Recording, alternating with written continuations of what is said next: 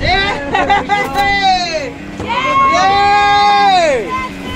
Look, the eagle claw right in the corner of his mouth.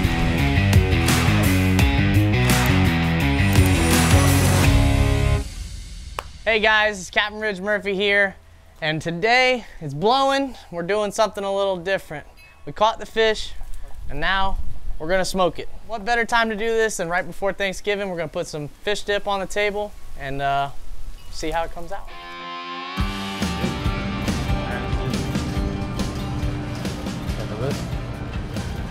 Yeah. Applewood, where you at? Where are you at? There you go. 2 of those. A little of this. Tostito. A little onion.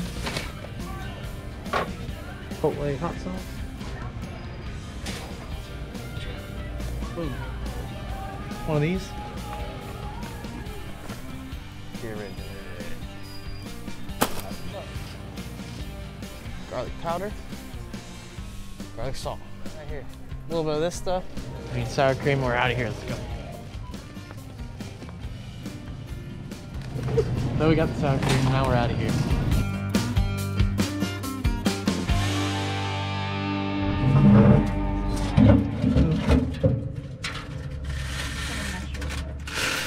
Now, the only reason why we put the tin foil on there is just to keep it from sticking.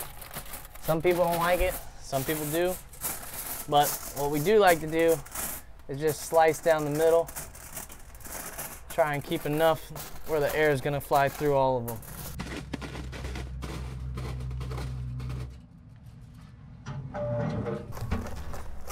So, building our fire, we don't want to do too much. Just enough coals to get really keep it hot, keep it a little consistent, and just enough to keep our wood just keep burning, smoking it out. I take a little bit, like a handful or so, throw it in there, make a nice little mountain in there. Leave the box open, leave your firebox open. Put maybe one more in there. Just enough to where you're keeping it hot.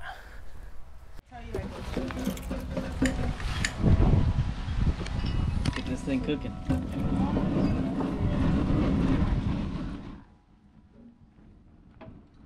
So guys, the one thing I want to touch on is anybody can do this. If I can do it, anybody can.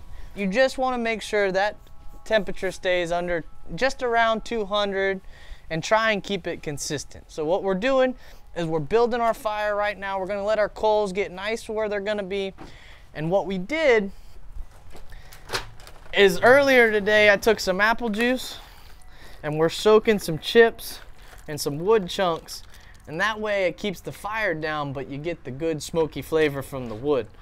So once those coals get fired up, they get nice where they're gonna be at a consistent temperature, we're gonna close our fire, we're gonna put our wood in, close our firebox completely, and then lay our fish on our tin foil, and then we're gonna be game on. So we got some coals, got some wood chunks, and then we put a little bit of chips on top. Alright guys, so our temperature is right at 250. We got it a little high, just because when you put the fish on, it'll drop down a little. But we're just gonna lay it down on the tin foil.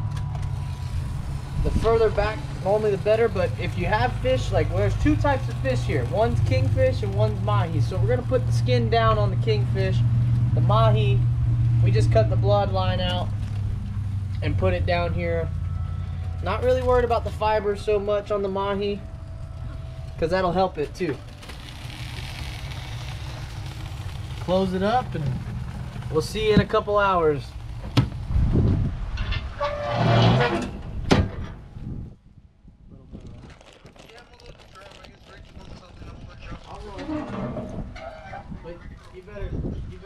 So what I do is, now that it's like halfway cooked, you want to put just a little, so it adds a little glaze. Smoky smoke. Smoke them if you got them.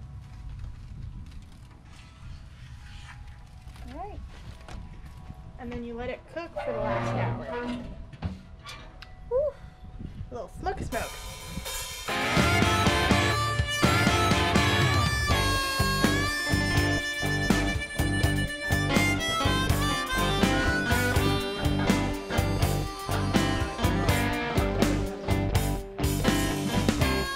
right, here we go, guys. It's been about 2 hours. Everything came out nice. Oh yeah, nice smoked chunks. Oh.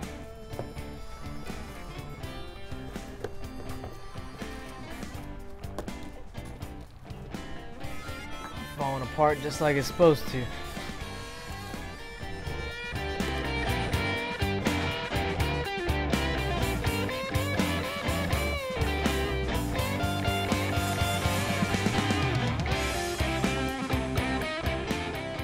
So the first thing you want to do is shred it into little itty bitty flakes.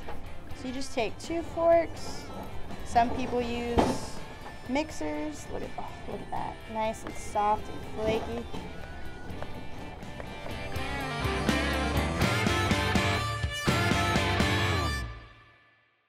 So now that you have your fish all nicely shredded, and you're gonna put it in a big mixing bowl. So not a big measure, you know, I kind of just let my inner foodie get it, but I usually start out with 1 cup of mayo, but with olive oil. So it's better that it's olive oil based, keeps it nice and creamy.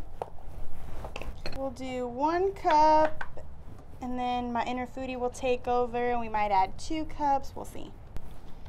So we'll dump that in there, make sure you get it all out.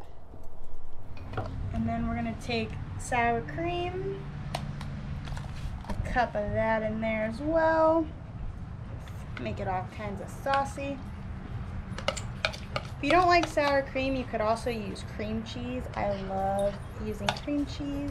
So then we're gonna take my secret recipe, Cholula Chipotle hot sauce.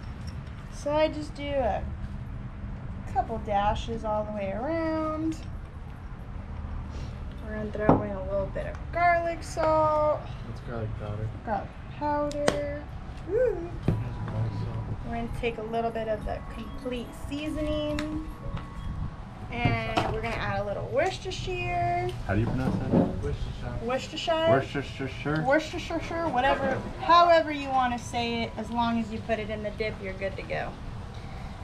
Add a little pepper.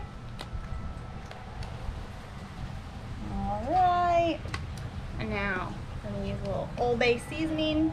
If you want a little bit of a spicy fish dip, I say add the extra little dashes. And then we're going to take half of a lemon. We're just going to get all that good juicy citrus in there. Oh, I'm so excited, I can smell it. So now we're just gonna mix all of our good stuff. But no, we're not done yet. I got a couple little more extra tricks up my sleeve. We're gonna add some sauteed onions and my personal favorite, bacon. Woo! Just gonna dump all that in there. We're gonna give this an extra little toss around, get the bacon nice in there. I like to use these because it doesn't really smush or scatter. It blends together a lot easier.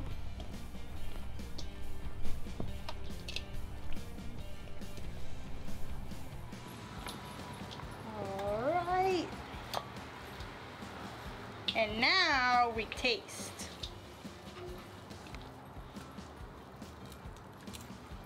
What we need to add.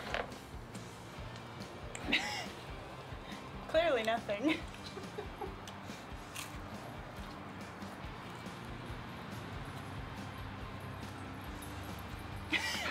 It's like Thanksgiving dinner, guys. Just keep going back for thirds.